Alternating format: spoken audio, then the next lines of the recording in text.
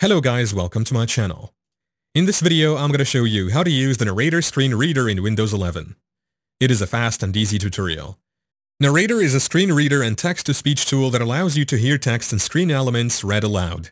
Here's how to use this accessibility feature in Windows 11. Narrator, a text-to-speech tool and screen reader, has been a part of Windows for a while.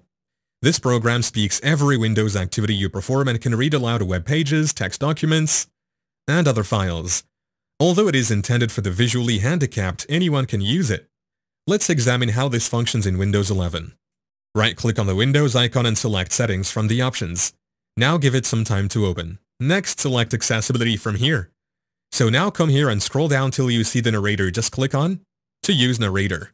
You must first enable the feature, so just come here and toggle the switch on. So you can go ahead and set it up and start using it. It's important to review all the settings beforehand so you can finally tune the Narrator to work the way you want.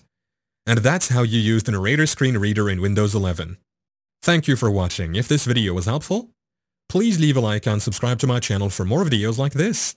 And click on that notification bell to never miss an update.